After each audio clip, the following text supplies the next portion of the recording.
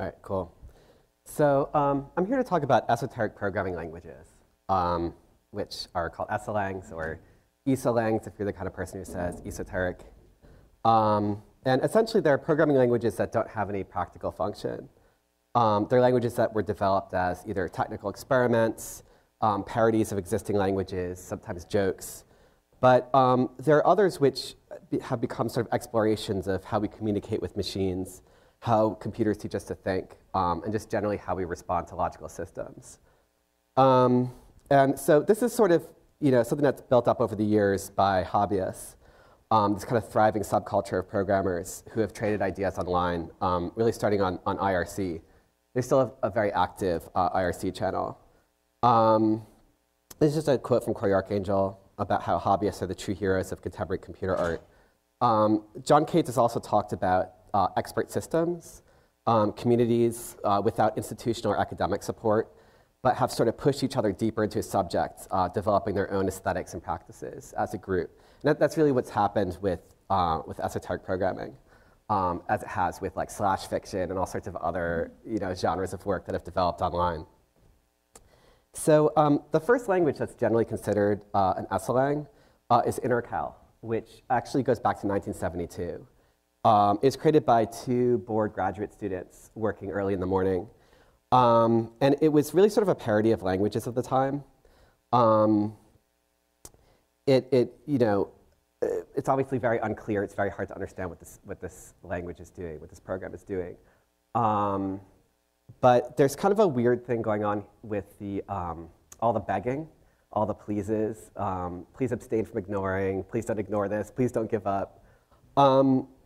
And what happens with Intercal is that ordinarily when you compile a program, the compiler gives you some friendly feedback. Either that your program is compiled or that there's an error on line 5 or whatever. Intercal doesn't tell you anything. And there are various reasons. There are many reasons that your program might fail. One of them is that you haven't begged the compiler enough. You haven't said please enough, so it finds you rude. But if you say please too much, it finds you simpering, and then it'll ignore it too. So, and of course, there's nothing in the documentation that tells you how much begging you have to do exactly. So you just kind of have to figure that out. So I took this example code actually from a piece in Cabinet Magazine by Lev Bredashenko, who talked explicitly about the kind of S&M aspect of this relationship with the compiler. But so after Intercal, really not that much happened with Esolangs for about the next 20 years. And then all of a sudden in 1993, we had a bunch of sort of important languages emerge. One of them is the most notorious programming language, brainfuck. So brainfuck actually, it's a very simple language. It only has 8 commands. And they're all written with punctuation. So, for people who haven't done a lot of programming, these are all sort of directly mapping to assembly code, kind of the code behind the code. And ordinarily, the programming languages that you actually use make these easy for you. You'll have something you can say like, let x equal 3. But what's happening behind the scenes is it's moving to somewhere in memory that's x, and it's putting the value 3 into it. Brainfuck exposes all this to you directly. And so there's no x. You have to move the pointer left or right through memory, find a place that you can think of as x, and then have 3 plus signs to put the number 3 in, because everything's initialized to 0. So what happens is, it quickly gets very complicated. Like the rules are very simple. And you can see this is different ways of representing numbers. The first 5, it's like, it seems sort of intuitive. It's like scratching consecutive lines, like to keep score in a card game or something. But by the time you get up to 16, you don't really want to write 16 plus signs. So you have this looping structure where it's moving back and forth between 2 places in memory. Like it puts 4 in one memory cell, and then it moves over, and it's adding 4, and then moving back to the left and subtracting 1. And it keeps doing this until one of them has 0 and one of them has 16 in it. And you can see all the different variations of writing the number 36. So it's this direct translation from assembly code without any concessions to human thought. And on some level, programming languages are the most direct conduit between human thought and machine logic. And because there are no concessions and no abstractions to help us along, brainfuck really dramatizes this collision between human thinking and computer logic and this breakdown of communication. And so the decision somebody makes to write the number 77, all of these are different ways of writing 77, becomes kind of a record of what the programmer was thinking. All these sort of very arbitrary decisions that ordinarily they don't have to make. The numbers next to each of these is the number of processor cycles it takes to write the number. The first one is 24, and then how many memory cells it uses to record the number. And this is how you actually write hello world. So, there's a lot of things. I mean, programming is very messy, and there's a lot that we build around it to sort of make it easy to understand, naming conventions and coding standards and so on, so that we can more easily understand what other programmers have written. And it pretends to be very orderly, but it really isn't. And brainfuck really just kind of cuts through all of that. It makes everything just impossible to follow, but not in an artificial way, just by sort of exposing that code behind the code. So one of the things that this reminds me of is work such as Solowit's Incomplete Open Cubes. So this is 6 of them. It's all these different variations of open cubes with various pieces missing. But what's interesting about it is that Lewitt doesn't want you to look at just 6 of them. He wants you to see all of them. He doesn't want to summarize. He doesn't want to make the one piece that sort of implies the others. He wants to show you every single one. And Rosalind Krauss, writing about Lewitt, sort of explained it in terms of talking to like a young child or an old person who his memory isn't very good, who wants to share every single little detail that they remember, and all these sort of details that all seem the same, connected with and in this kind of way. So it's in the same way he's showing every single one of them. It becomes this system of compulsion, of the obsessional's unwavering ritual, and all this precision and neatness that covers over this abyss of irrationality sitting behind it. And in the same way, brainfuck, with its simple rules, takes us on this kind of ludicrous journey. But the interesting thing for brainfuck, of course, is that it's the system of machine code exposed in a straightforward way to show how alien it can be from how we really think. So brainfuck was this language which inspired like dozens of imitators. And it almost became a rite of passage for people writing their first Esolang to write some variation of brainfuck. There's one called ook. And so it's just the word ook with different punctuation, but like if it's a period and a question mark, that corresponds to like the plus sign in brainfuck. And if it's like 2 question marks in a row, it's one of the brackets. So this all just translates directly back to brainfuck. So this is the orangutan version. There's the fish version as well. But there's like dozens of these. So another thing that brainfuck makes me think of are these kind of art languages, especially the language Ua, which is a language which takes a short time to learn. But the main thing about this language, first of all, it's all written in punctuation like brainfuck. So this is a spoken language. You use it to communicate with someone else. But what happens is, first of all, there's no consonants. It's all just strings of vowels. So it's already sort of difficult to understand what somebody is saying. But there's only a small vocabulary, and every word has many different meanings. So if you want to say, I love you, it means the same thing as like, you flatten the sofa. Like the word for language is the same as genocide. So what happens is it becomes this kind of like trippy idea art just by trying to have a conversation with somebody. You can have a long conversation with someone else before realizing that you're talking about 2 completely different things. And you're not having the conversation you thought you were. So to move on from brainfuck, the language malbulge. So this one is a little harder to explain. This also has only 8 instructions. But this is the most difficult programming language yet to write code for. No one has actually written a successful program by hand. It's only been written by other software. But you can see how short the Hello World program is. So you don't think it's like, okay, well, this doesn't look that complicated really, Well, what this is really doing is all these characters are translated into numbers, but together they're translated into 10-digit ternary numbers. So it's all base 3. And then it's broken down, and the combination of the number and where it falls in the program creates the command. And almost every command is ignored. There's only a few that actually do anything. And what they do is stuff like rotate the value by 1 ternary digit. So you have to kind of figure out how to get the number you want in a way that it can be translated this way to get a different number. It's sort of, and almost everything's ignored. You can see this is, NOP means no operation, and any number that's not up here is considered a no operation.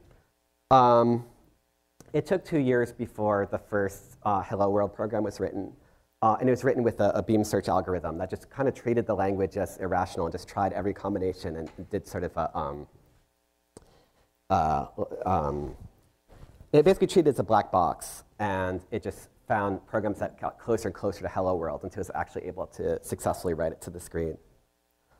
So I've written my own language that's sort of inspired by the same kind of thinking, which is called entropy. And entropy is really kind of specifically about compulsion, about the way programmers try to get code perfect, which of course it never is. And the way that, like, because we're often not very good at logic, we make up for it by like adding the flavor of logic, of making things that sort of feel orderly, even though they're broken, you know? So what happens to entropy, this is actually easy to write code in terms of, you know, you're using, it sort of looks like C. So the code actually looks sort of familiar. But what happens is all the data changes every time you use it. It changes randomly, but it basically becomes increasingly entropic. This is what 99 bottles of beer on the wall looks like. You can see it starts off basically right, but the longer it goes, the more it sort of just becomes random Unicode characters.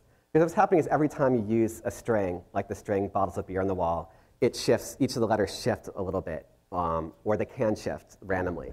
By the time it gets down to 74, this is what you have.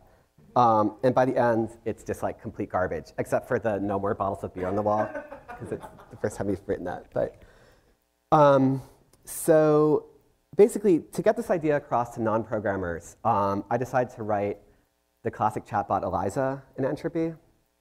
And the reason I picked Eliza was because even though people know she's code, they ascribe the personality to her very quickly. And I was curious what personality Eliza would have in entropy. And I ended up with drunk Eliza. So at first, she's basically saying the right things, but she like increasingly slurs her words until it becomes nonsense. So you can see here where she tells me, "I understand you, fuckly," which became the name of my thesis. But this is how it's usually displayed, as like green text on black, kind of this traditional. But one thing that was sort of interesting is the way that people respond to drunk Eliza. Like, you know, first of all, people tend to act in sort of a drunken way back towards her the longer they're talking to her, and they're sort of like just banging their fists on the keyboard. But I was a bit surprised by how many guys just hit on Eliza, which is actually kind of a majority of the conversations that have happened on the site. I mean, this person's obviously being like a little over the top with it, but this actually isn't like that atypical. So going back to 93 for a minute, Chris Pressey is very important to the Esolang community. He for a while, his website in the late 90s was sort of a meeting place for a lot of Esolangers. But anyway, he created a 2D language.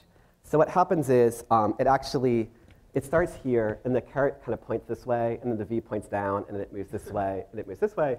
And so this one, it just goes back and forth, but you can make it go any direction you want. So this is hello world, and all it's doing is it loads each character, so hello gets loaded backwards. But it always spits it out backwards. It's off the top. It's like a LIFO. So it goes back out this way. And 48, I think, is just a comma, the ASCII for a comma. So that's basically how that works. But anyway, so in 2001, David Morgan Marr took the idea further, and he said, we don't need text at all. Let's just do it with pixels. So he made a language inspired by Mondrian. The piece to the left is actually a Mondrian piece. The other two pieces up here are Piet programs.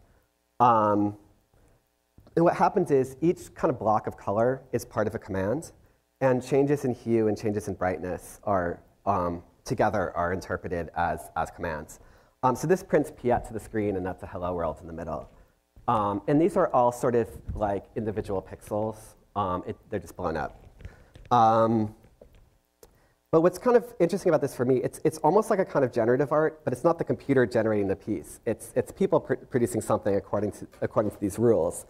And an aesthetic, comes out of this that isn't really that much like Mondrian. Like for me, Mondrian wouldn't be using those types of colors, like that turquoise and stuff. So I'm really much more interested in like the piece in the middle, which kind of natively comes out of the language. So another thing that this type of work references, I want to talk for a minute about event scores, about Fluxus event scores. So if people are familiar with Yoko Ono's cut piece, so there were sort of a variety of different things that Fluxus artists tried to do with event scores. With the cut piece, the description of the piece kind of contains the performance, but what actually comes out of it is very different than what you get from just reading the piece. When she actually performs it, there's a few different variations of this. Some where she says explicitly that the performer could be a man, but when she actually performs it as a woman, there's all this kind of sexual violence to it that isn't sort of obvious in the description, but it's still sort of contained within the instructions for the score. And so there are people who have compared computer programs to event scores. But of course, there's a difference because the computer only interprets the code in a very literal way. Jeff Cox, in his book, Speaking Code, points out that the program is a special kind of score, that a computer program undermines the distinction between its function as a score and a performance of the score. That programs do what they say at the moment of saying it. So there's no level of interpretation. But with esoteric programming, the language can become a framework that allows an experience to happen, and now the programmer is the performer, kind of interpreting the language by writing code in it. Because one of the things that happens when you're learning a new language is you learn to think within it, and you learn the rules for the language, and it kind of shapes the piece that you make. And it's by doing that, the programmer experiences the work of an esoteric program. So here's some more Piet programs. But I want to mention this pi program by Richard Mitten.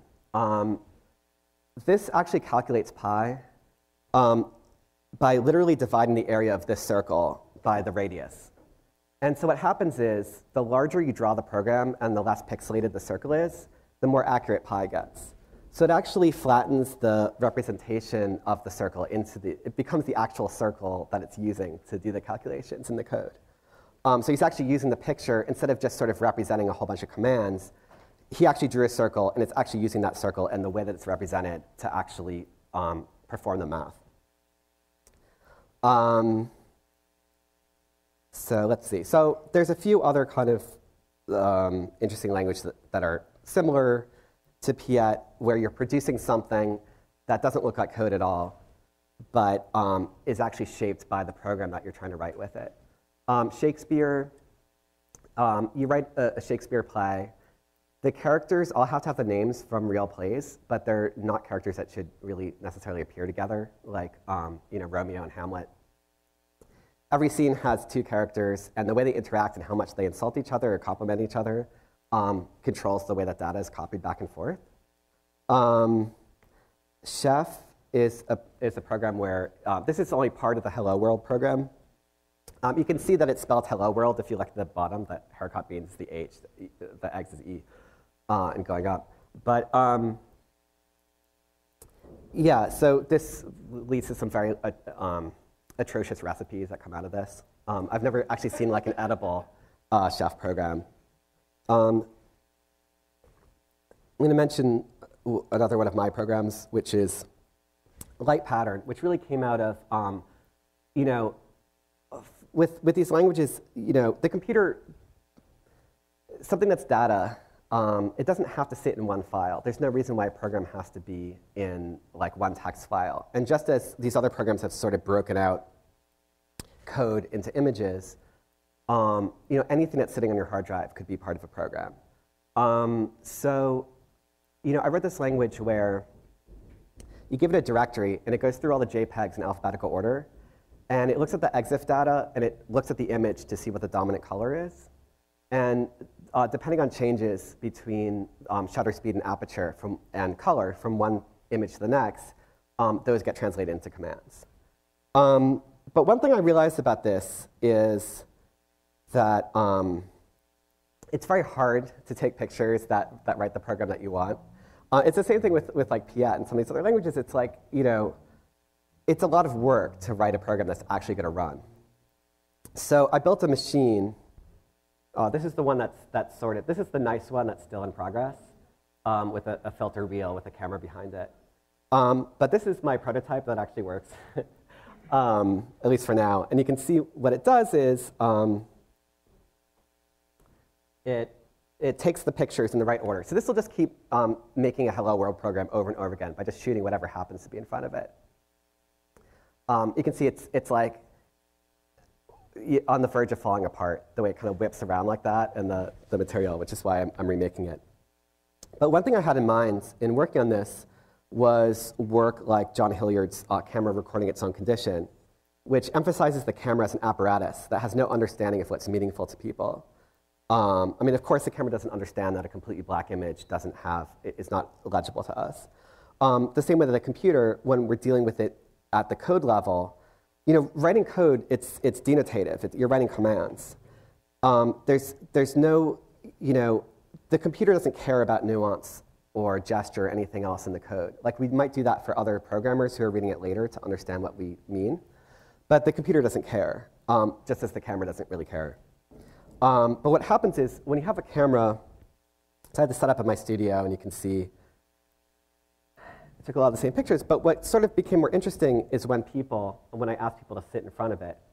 When people have a camera sitting, like, pointing at them, they either sit there uncomfortably or they start performing for it and just like making these kind of gestures or making faces at it. And for me, that sort of started to fill in some of this nuance and bodily gesture that sort of, at the code level, we're not really able to do. So you can see this is an old version of the program, which is why it's two-digit numbers. But anyway, this is building a hello world program. So one more, let's see, I think I'll skip this. Okay, so I want to talk about a few languages that, so a programming language, it's just a set of rules. It doesn't actually have to do anything besides define itself in some way. So this is a language called Callisti. It was written by the prophet wizard of the crayon cake and the 7-inch bread. And you can see his kind of Discordian philosophy here. There's plenty of nothing, everything is true, everything is false. So the thing about Callisti is that it accepts anything. Anything you give it is a working program. You can give it like your resume, you can give it like photos you can give it anything, and it'll always say this is a working Callisti program. But because it doesn't reject anything, it doesn't actually produce anything from it. So everything successfully compiles, but no program actually comes out of it. On the other hand, we have the program Unnecessary by Keymaker. And what was the format? Was brackets anything? oh, anything to anything. Yeah, that's EBNF notation. It's kind of a description of the language in formal terms. Unnecessary is a language where all code is bad code. No matter what you give it, it'll fail. But if it can't find your program file, it'll succeed, and it'll compile into a program that has a single instruction that says no operation, don't do anything. So one of the things about it, so every program it produces is a null program, but it's also what's called a quine, which is a program that prints its own source code to the screen. Because there was no source code and it doesn't print anything, it's successfully printing its source code to the screen. So I interviewed Keymaker for my blog about some of its languages, and the fact that this is a self-describing language was very important. Along the same lines, we have the language whitespace, which is completely made up of space, tab, and return. It ignores anything else in the program.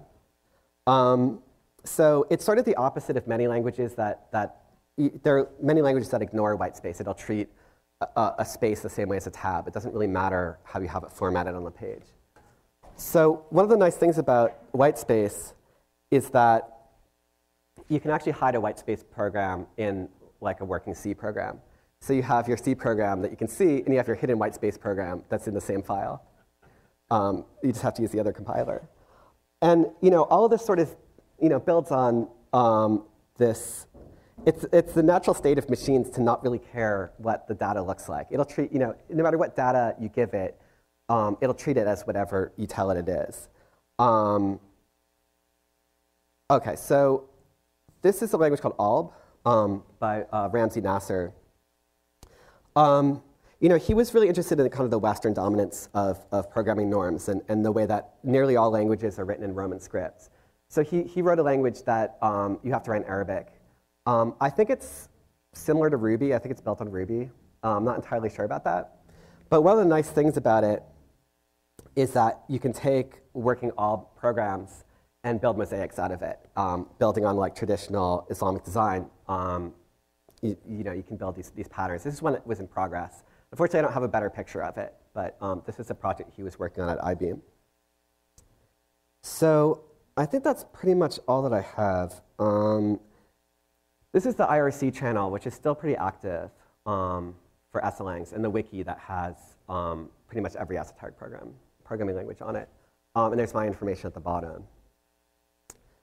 So if people have any questions, oh yeah, go ahead.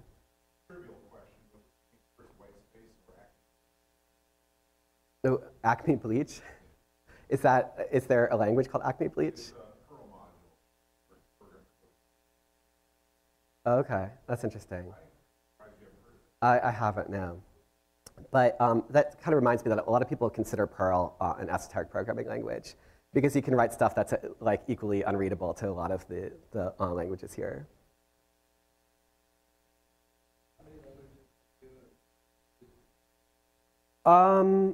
Well, total, I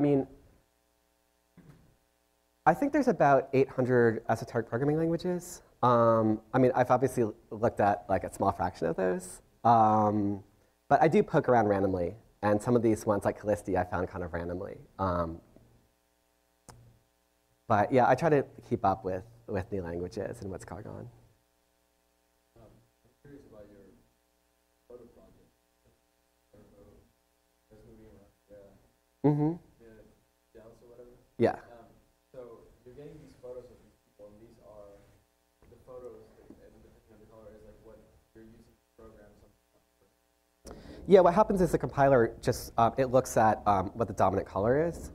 And it doesn't have to be so obvious. Like, it doesn't have to be really red like it is with the gel. It only cares if there's, it really is just going pixel by pixel and looking at how much red is there, how much green is there, how much blue is there. But my question is really, like, so you're getting these photos, right? And Uh-huh. these photos are part of the piece, right? I'm assuming.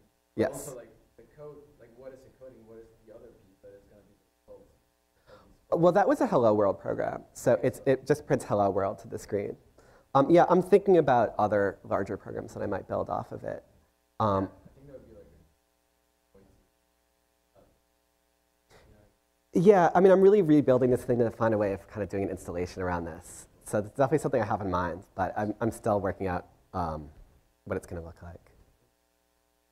Thanks. All right, great. Well, thanks, everybody.